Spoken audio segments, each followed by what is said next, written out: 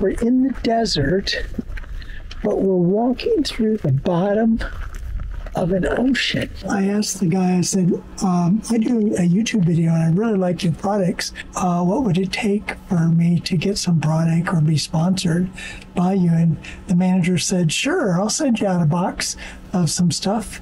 So he sent me out a box of things. He sent me some more rubber care, some wash oil, which is multi-purpose, and wash and wax, which I use all the time. And then sent me the sprayers. So, as usual, I work on something on my RV and I forget to video it. I knew I was having a problem too. I use this company, Aero Cosmetic, for a lot of stuff, and I bought this hybrid ceramic wax to polish the outside. And I also bought this clay pad, which you can rub on with the polymer, and it cleans off any contaminants. It's going to polish the whole RV. I don't know if this is going to be enough or not. I asked the guy, I said, I do a YouTube video and I really like your products. What would it take for me to get some product or be sponsored by you? And the manager said, sure, I'll send you out a box. So he sent me out a box. He sent me some more rubber care, some wash oil, which is multi-purpose, wash and wax, which I use all the time, sprayers. Sent me some more of these microtones. Sent me a bug remover and a whole gallon of wash and wax. So I'm pretty happy about this. So I'm really thankful to Aero Cosmetics for doing this. I'm going to put links below for all their products. In fact, you can get a 5% discount if you click on the link below. This is the Aero Cosmetic website, and it's a good website. They have a lot of detail on here. Check out this waterless wash wax mop kit. It took me a long time to finally break down and buy this pole, but this has been one of the greatest investments I've had, because now I can easily wipe off the RV with that wash and wax without climbing up on a ladder. So you click RV and you can see all the different products they have. I've shown you some of them already. Products for tires and to get rid of bugs. But the one I use the most is this wash Waxall. It's very easy to use. You just spray it on, and I wipe it with a damp cloth, damp from the product itself. And then I also use a dry cloth then to shine it up and get rid of any leftover streaks. They have this new bottle, more concentrate. Their customer support is fantastic. If you go to the contact us and just ask any question whatsoever, the general manager gets right back to you, and they're very knowledgeable. All right, it's another day. I'm out here still working on the RV. I'm not being paid to do this video. I've used this stuff for a year or more. And I love it because so many RV parks now let you wash your RV in the park. This one won't. And so you can clean it with this and wax it. Once a year, I'm doing this Waxall, which I purchased from them. And this is a hybrid multi-polymer ceramic wax. It's supposed to last for a year. So what I do is I make sure that the RV is clean, and then I spray this on and wipe it down. And then if there's any streaking, then I go back with the wash and wax, and it takes the streaks right out. I did buy this clay bar and holder. That way when I spray on the Waxall, I kind of give it a rub over here and there. And then that takes off any oxidation.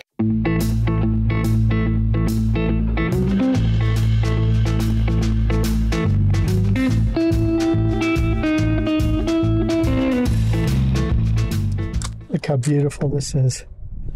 That is so shiny. You almost can't tell the ground from... it's a little darker. I got this side all shined up nice. Smooth feel on the RV. It is just so silky soft. And there's links below in this video in the comment section. Or if you click more... You can't see it on TV, but on a computer or a phone, you can click that more button and it drops down. And I have links for all the products I use.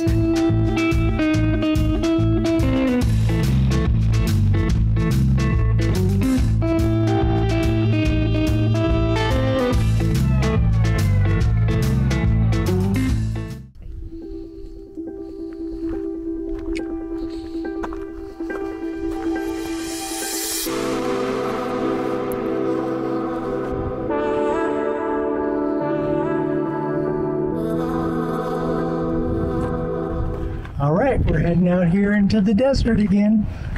Sue and I love to take little hikes together, and so we're gonna go out here and see the cactus again.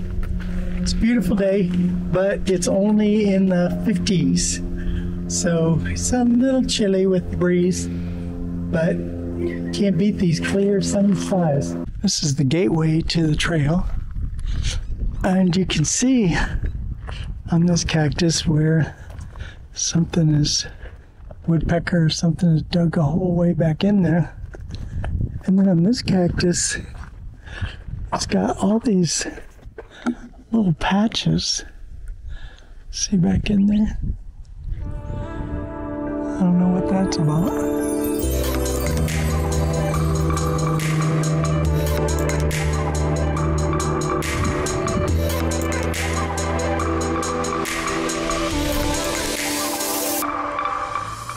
It's just amazing to come out here and think that this all was a giant sea bottom.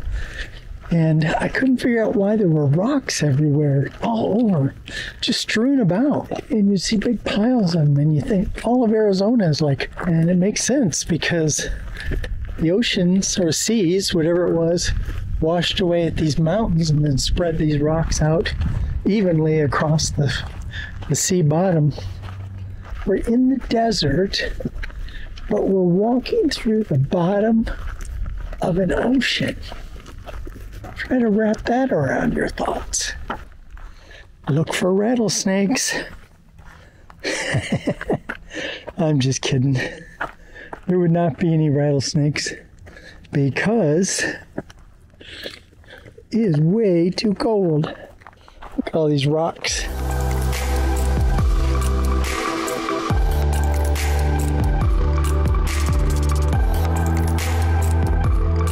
This one's getting 1, 2, 3, maybe 4.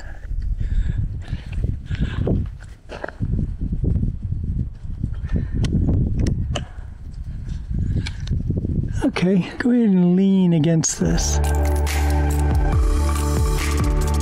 And here, Mother Nature is taking a full circle. This one stinks.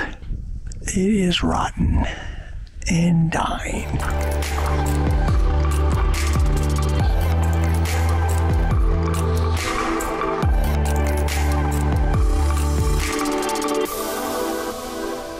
Somebody was so nice, they lined up all the rocks along this trail.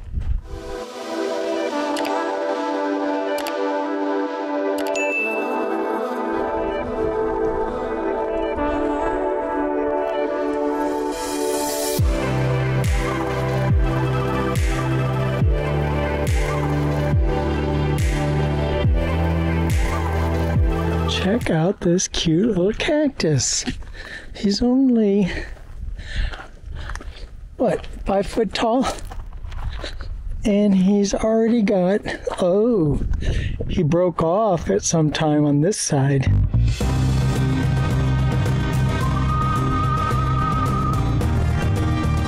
Oh, it's weird, all these little babies are coming up.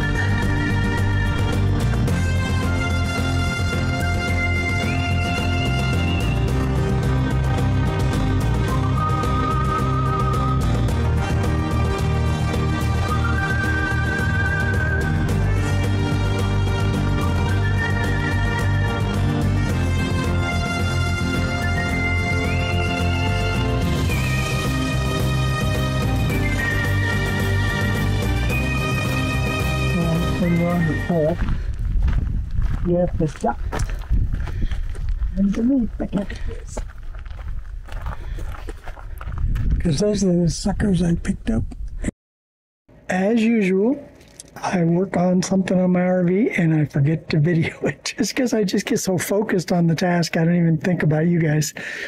All right, so what I did today was I changed out the battery. We had a wet cell battery in here that was, I'll show you, tucked way back in the corner, and I could never tell.